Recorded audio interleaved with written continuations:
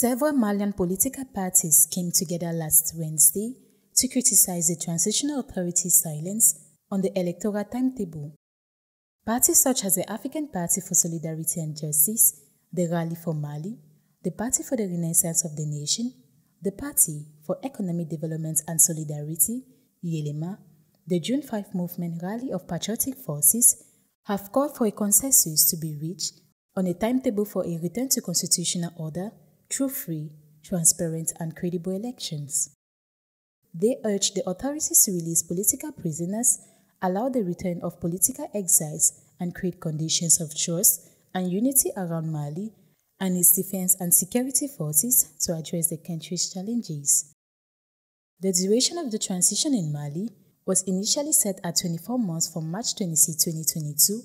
according to a decree signed by the transitional president Colonel Assimi Goïta. The political situation in Mali has been marked by a series of coups and changes in leadership, with ongoing concerns about the trajectory of the transition and the fulfillment of commitments related to the organization of credible elections.